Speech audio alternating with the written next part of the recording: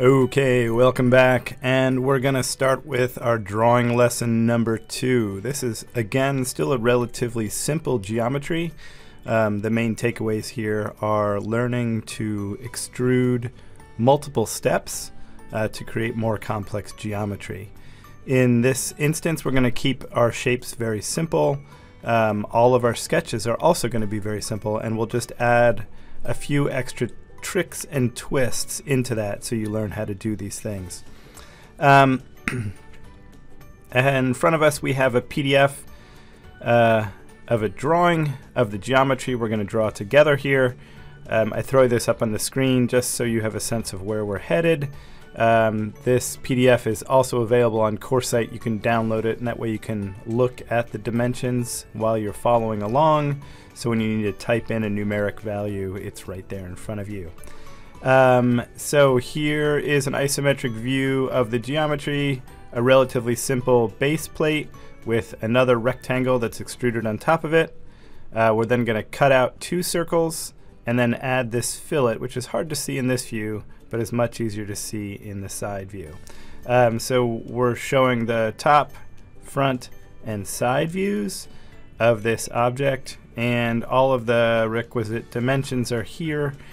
Just a note, drawing standard wise, both holes are here. One has a label for the diameter, one has the dimensions of where that hole is positioned.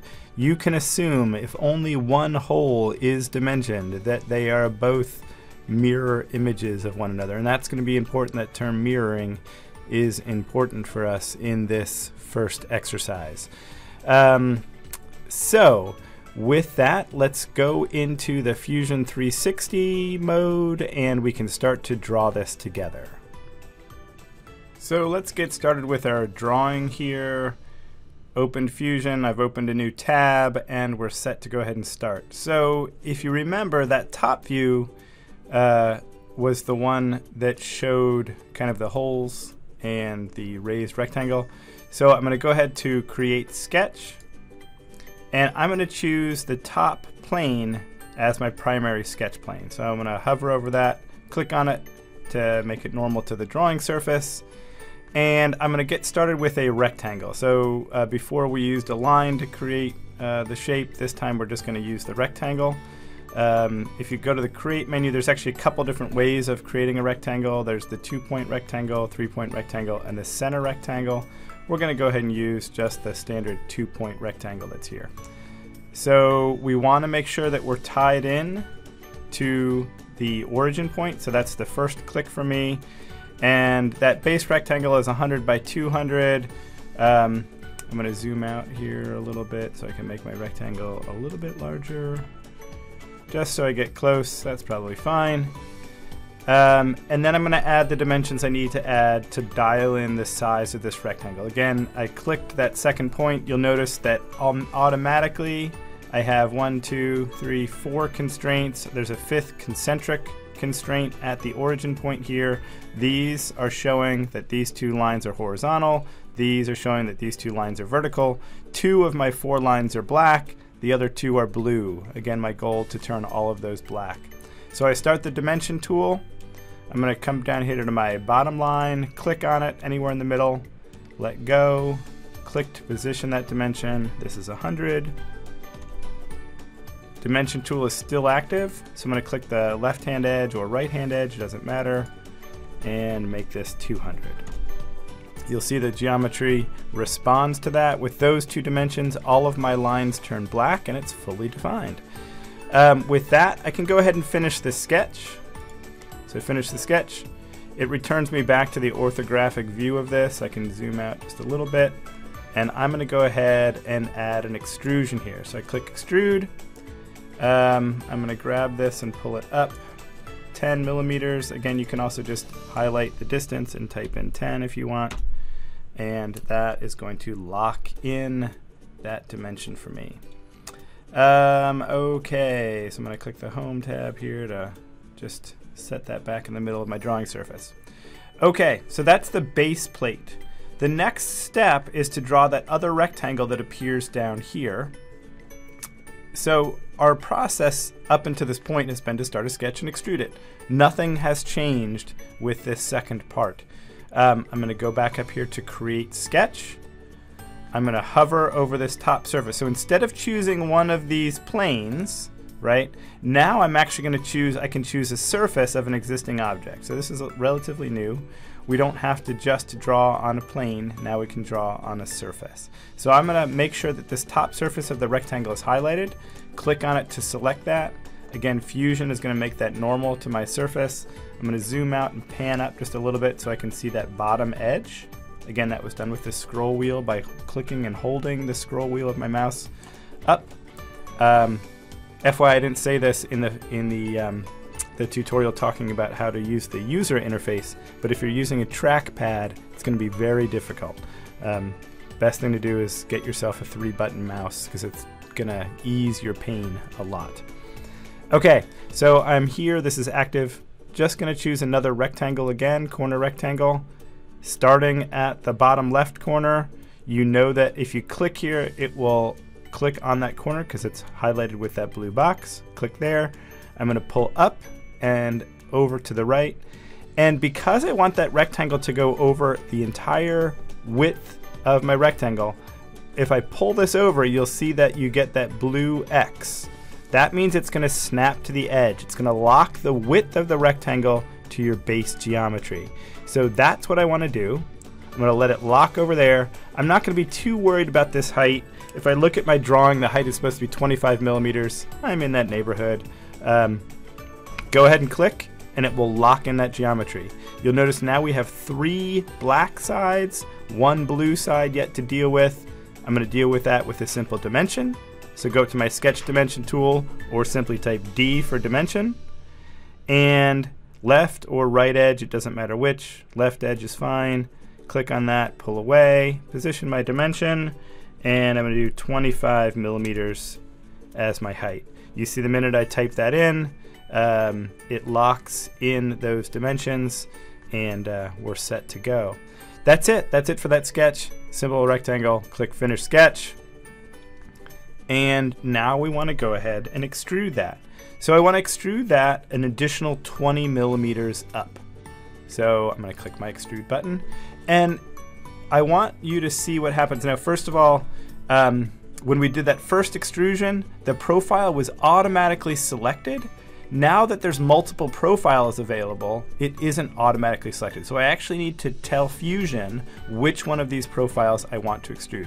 The cool thing about Fusion is both of these become active profiles. So I could grab this profile and pull it up or push it down. I could grab this and pull it up or push it down. I could actually even grab one of these edges and pull it out if I wanted to. But in this case, I want to grab this surface. So I'm going to click on that to select it. You'll notice now it says 1 selected. You can accidentally also grab 2, and now both are selected. It'll move both of these up or down.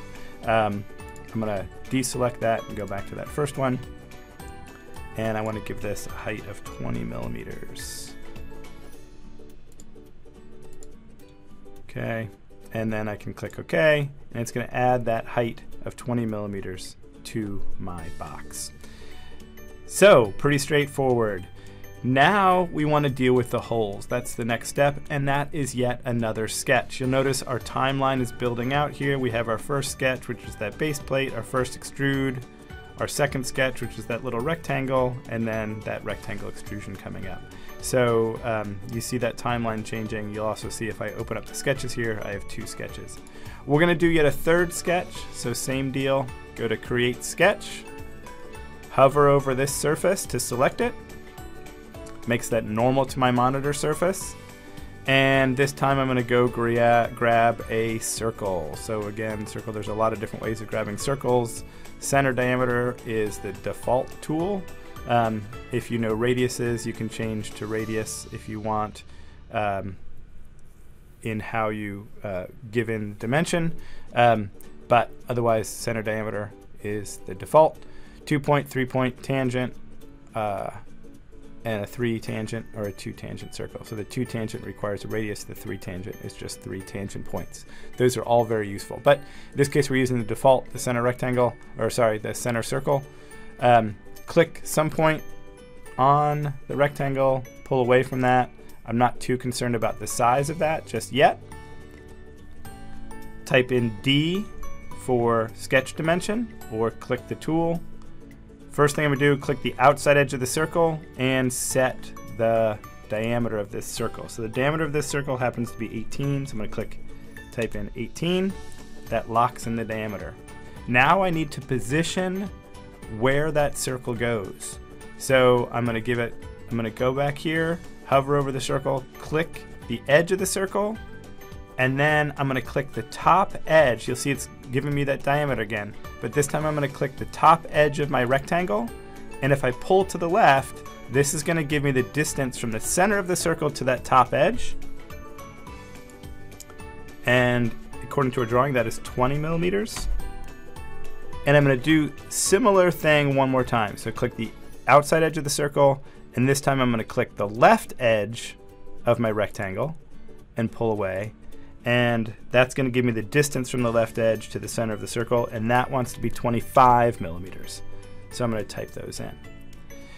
Now, I could absolutely do that same process again. I could draw a circle and I could add all of those dimensions, but that's not very efficient. We always want to draw in the most efficient way possible when we're creating a drawing.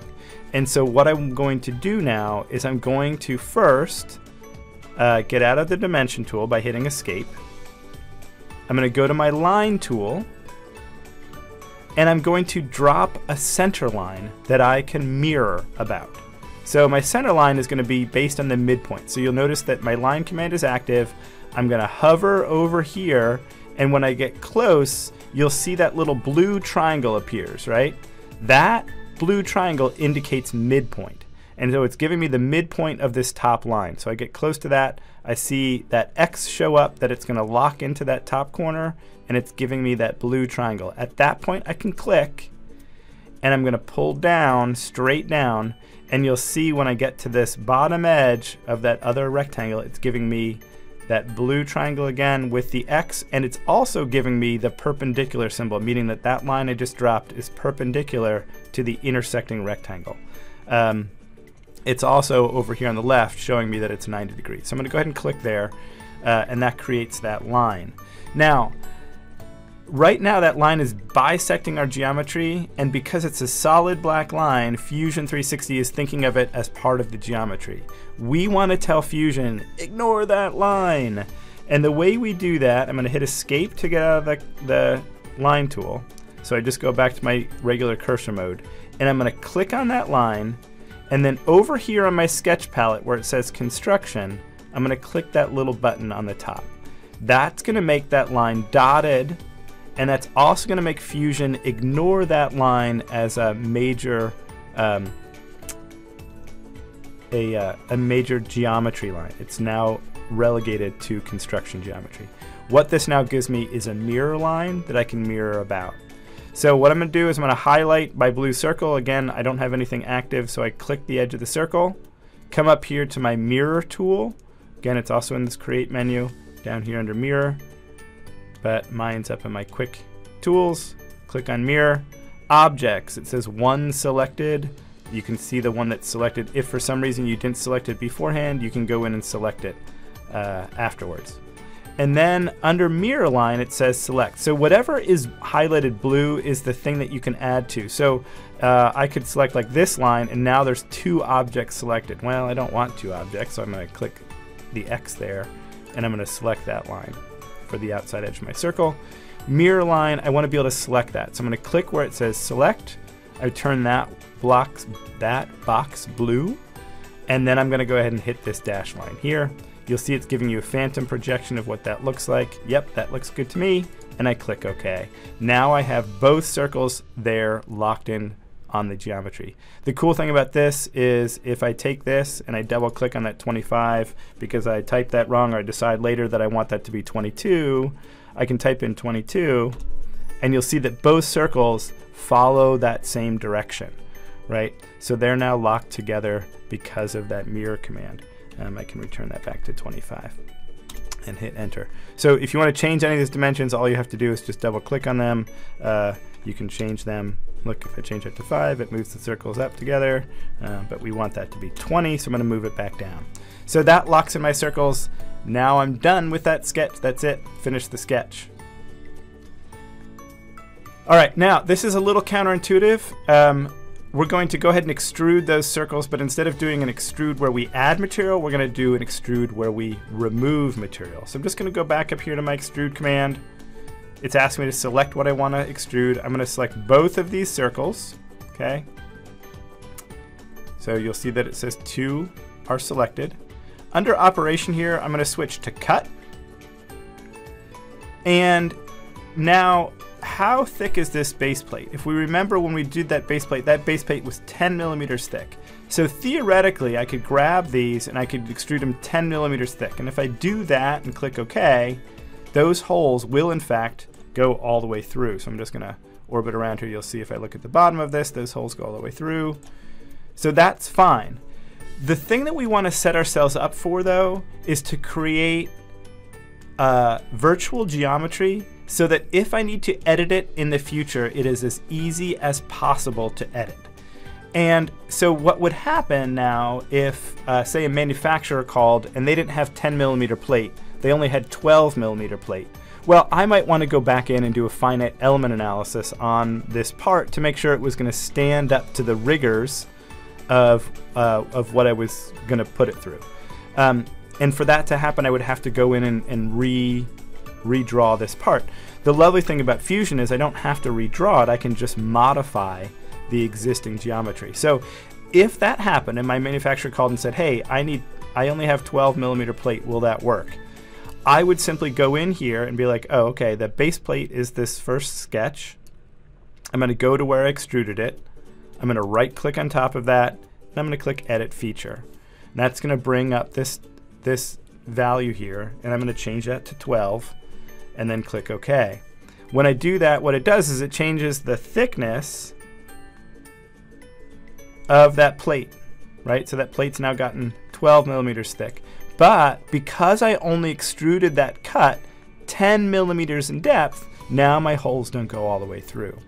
So there's a very easy way to solve that. If you know as a designer, if my design intent is for these holes to go all the way through that part, then what I can do is I'm going to go back now to where those holes are. I'm going to right click over that feature, click Edit Feature.